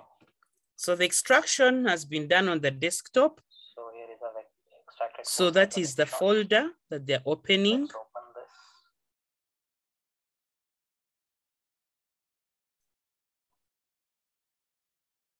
So there are some versions. So inside, 64 and 86 that is 32-bit. Inside that folder, you will look out for one called RegShot ANSI, depending on the specifications again of your machine.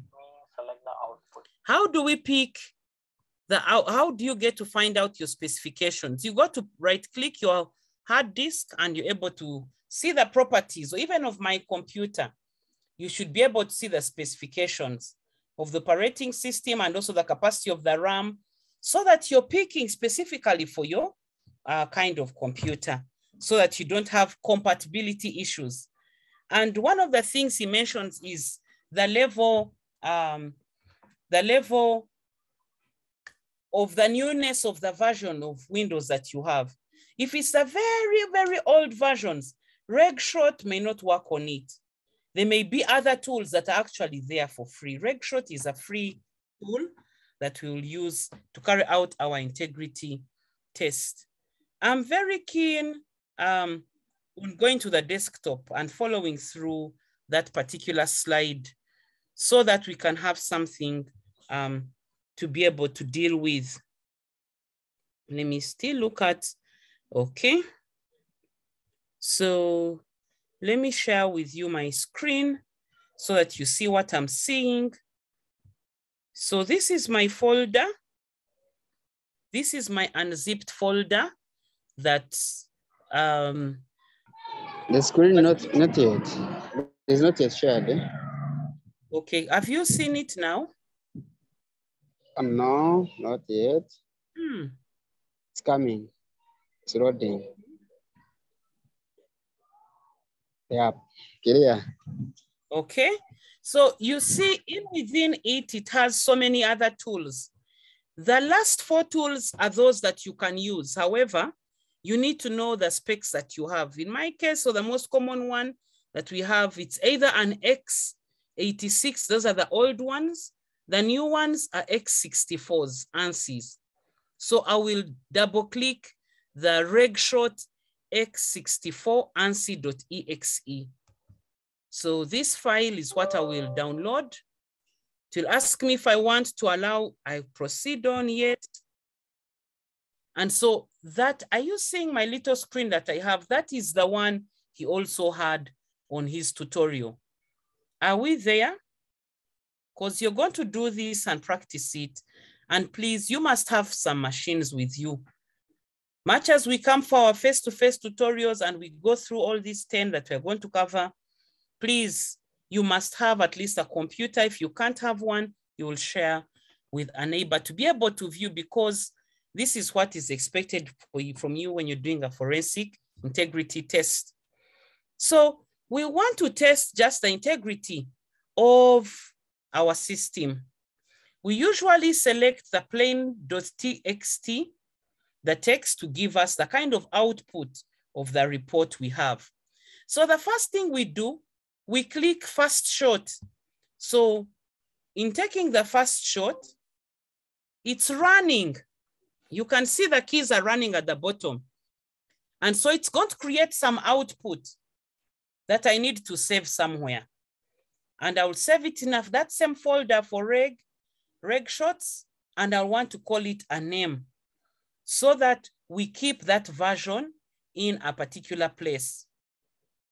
Then I will make some changes to the system to see, can it be able to trace that, okay, I did something, that is what I will do. If it traces that, that means it has been able to track when I compare previously what the system was, and now after I have deleted something, it will now, I'll click compare. When I click compare, then it will be able to check the current one with what I previously had in the first shot and notice that, yes, there is a change. And it will give us a whole report. So that is the report that I will submit to management.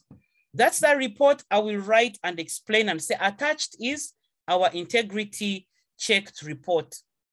And you will see the file path even indicated. You deleted something from here, here, here, here, here.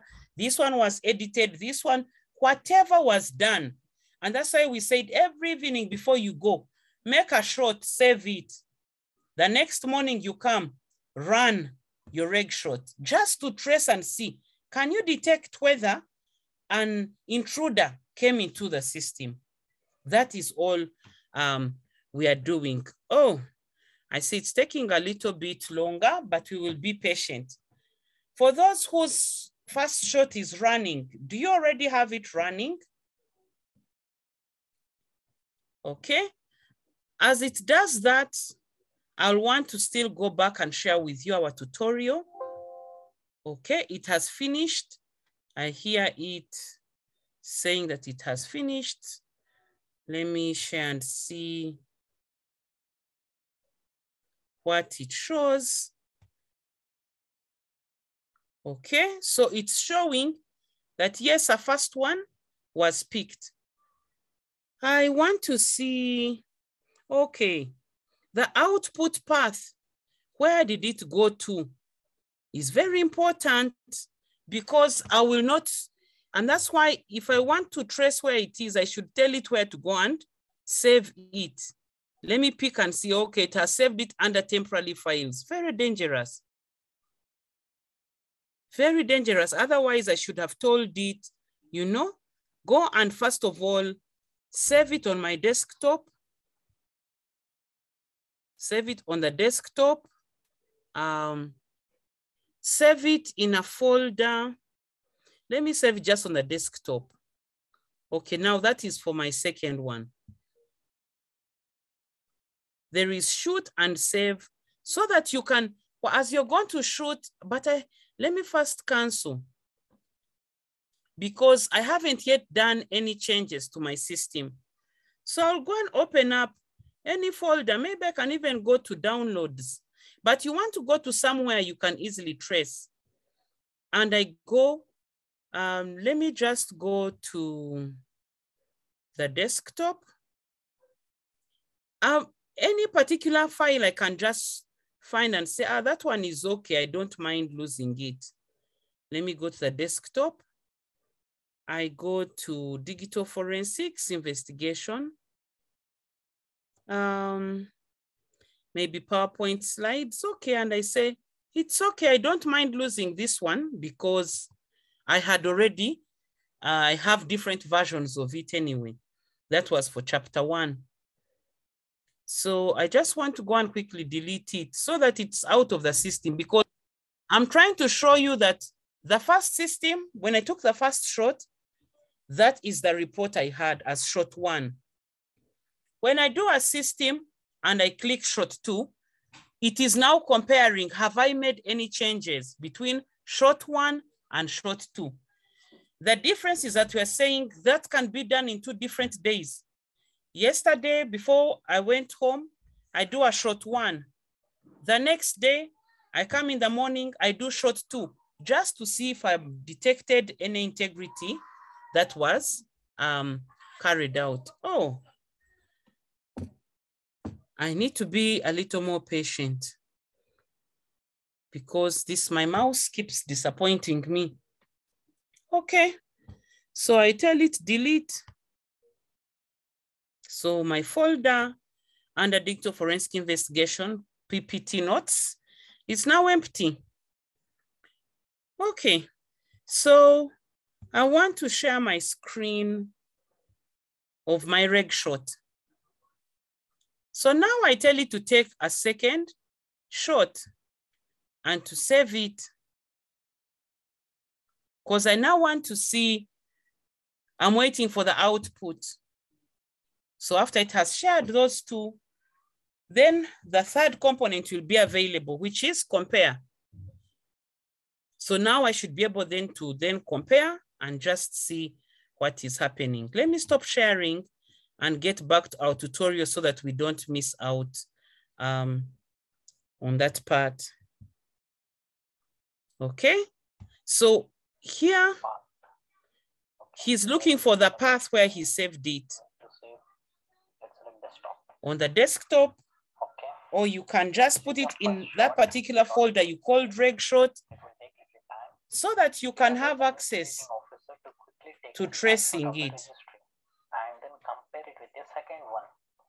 The tool is used when you're doing any live investigation of the computer seized from the crime scene, or to make any changes or have to install any software. Use this software to check out the changes what we have made. So all he's just explaining is looking out for those changes.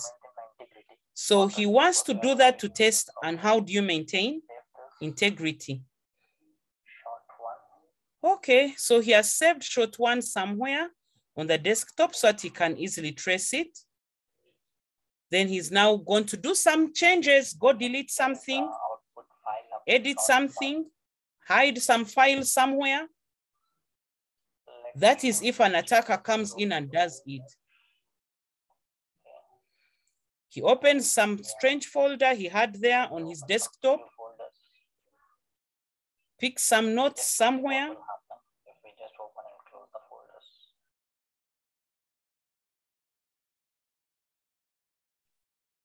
And you'll see his aim is to see that he focuses on deleting at least something, meaning that he will have modified, you'll have carried out a modification of the system. He has seen some PowerPoint slides. He just highlights them and he deletes them. So he has deleted them. So he takes a second shot. So he's just making sure that he goes to his directory in under Drive, folder extensions. He hides them just to ensure that, yes, they are hidden. They are somewhere, but he has hidden them. Imagine if that's what a hacker has come in and checked. He takes a second shot, shoot and save. Download this software into the suspected or seized computer. Instead of it, just copy the RegShot into the pen drive and connect the pen drive so to it the is running. Suspected or seized computer, and double click it and it will run easily. But the older version of Windows often have some troubles running modern softwares like RegShot. What he's saying is that, you know, the olden systems of Windows have a problem with running RegShot. So you have to get the exact version for your machine. Okay. So his second shot is done and he clicks compare. Second shot. Now we have shot 1 and shot 2. Let's compare it. Compare. Okay. It will take a little time. So you have to maintain the integrity of the system. Nothing has to be changed by the investigator in the computer during the investigation. If you have done any type of changes, you have to show to the court that what tool you have used, and if you have changed something, you have to say why you have changed by showing the second and first shot comparison. Okay, so this is to maintain the integrity of the system. So it is the output file of the comparison. So this is output 1, this is shot 1 and shot 2, date and time.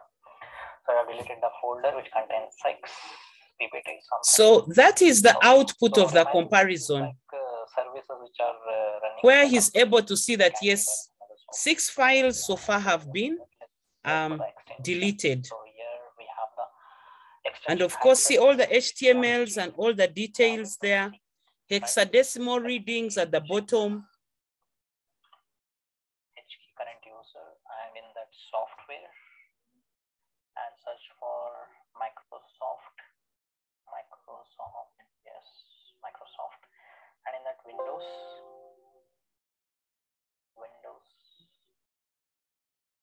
okay, and current version, and then Explorer, and advanced. So here we have the hide file extension, which is the last digit is 1.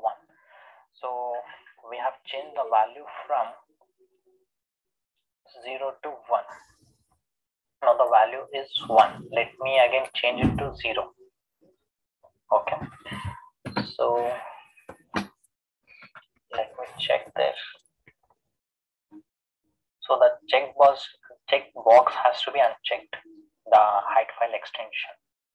Okay. View, yes, it is unchecked now. So this is a simple application with one goal in mind to show that what changes have happened in Windows registry. Thank you.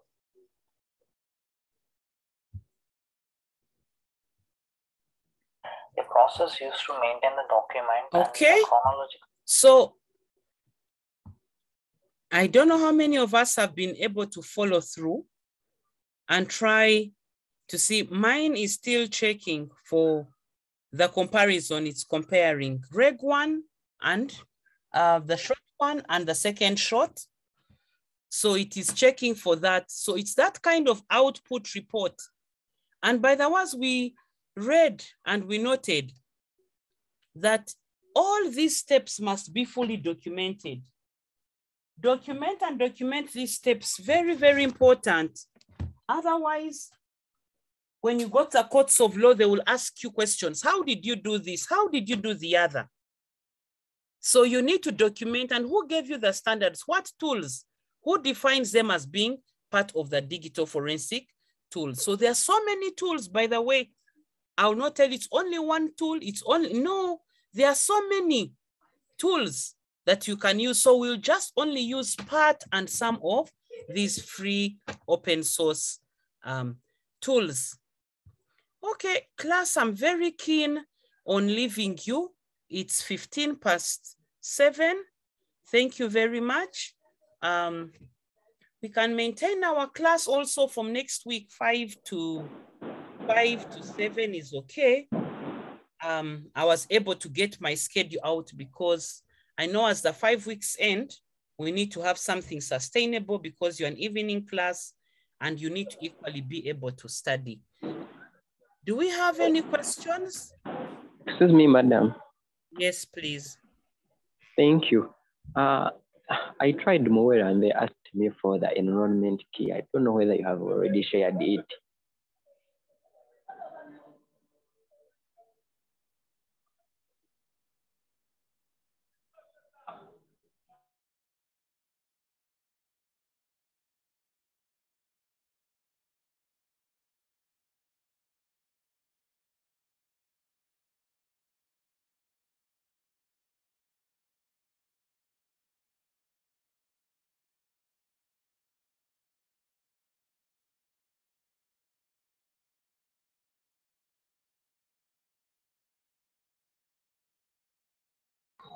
We're not listening, madam, anything. Cannot hear yet anything. I'm logging onto Muwele. Are you seeing my screen? On my screen, let me just minimize this. On my screen, I can be able to see my courses that I do have. And here is digital forensic investigation. I'm only seeing my my 3 courses that I have online: system analysis and design, digital forensics, and for masters as well. Okay, so this is my platform. I want to enable my editing on. You can already see my questions. My test is already set. I'm only waiting for the rightful time. I go and enable it immediately. Okay, so the rightful notes are all uploaded. All your chapters are there. Okay, so I want to go and check for my key, the enrollment key.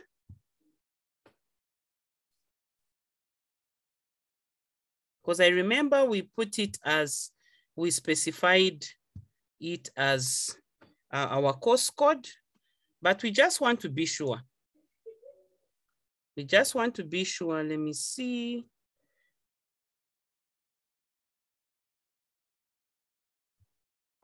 Even I used the course code and it worked out.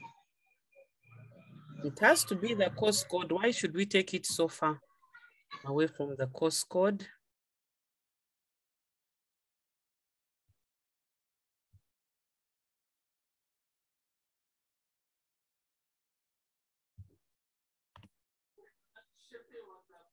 Okay. So I just want to check and see. That's it in capital letters. Can you all see it? IST 3105. So if I'm to edit it, I would edit it. I don't want to. So please kindly take note. It's IST 3105. Capital I, capital S, capital T. No space in between, please. Thank you, Doctor. Let me just go and check and see. Nawera says that she has enrolled. Let me check and see. And all, let me see. Those who have enrolled with N.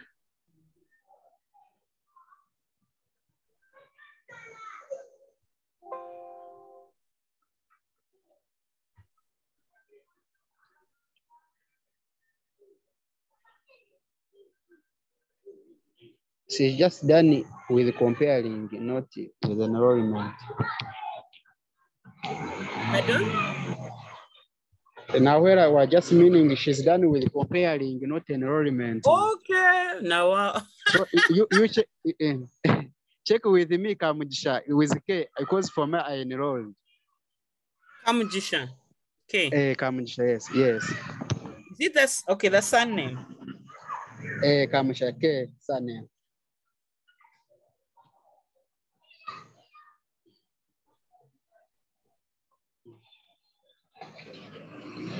Okay, so under K, let me see.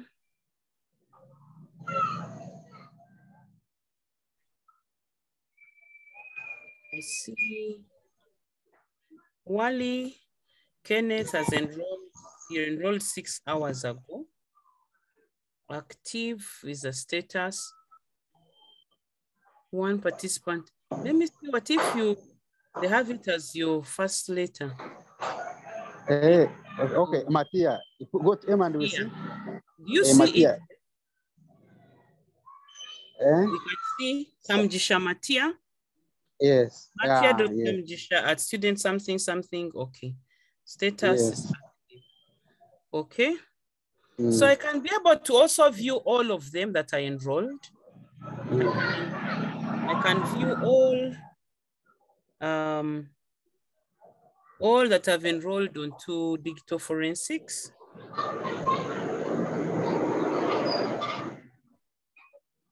I'm not making any changes. So, and I've left it open. Otherwise, wow. We have 52 users.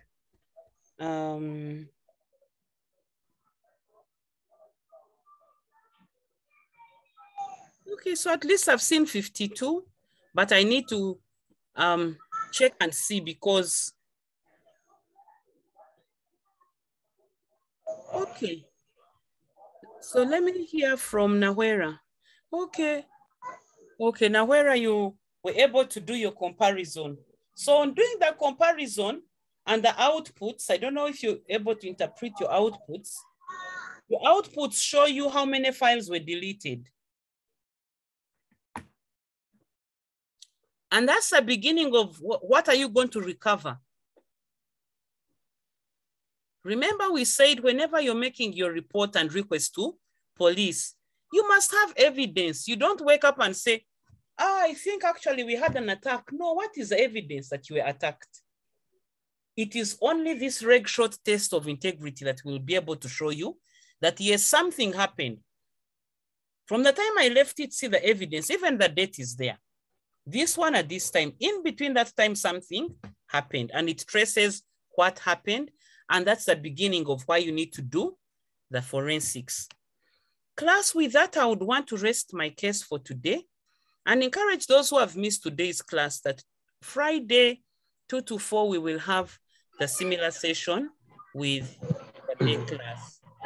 Have yourselves a nice evening and may God bless you. Doctor, is this been our first lecture? Second, with we finished you. The first one. Oh my God. I can't miss a week because, you know, we only have 10 weeks of class. and 2 weeks of exams. So we have about 10 chapters. What about when is the deadline for submit that first assignment? Today. Uh-oh. The most I can add you are only up to Friday. Okay, thank you, Doctor. Friday midday, and send to my email. Okay. At cit.ac.ug. Okay. Okay, have a nice evening, class. Thank you. I'll share the recording link as well.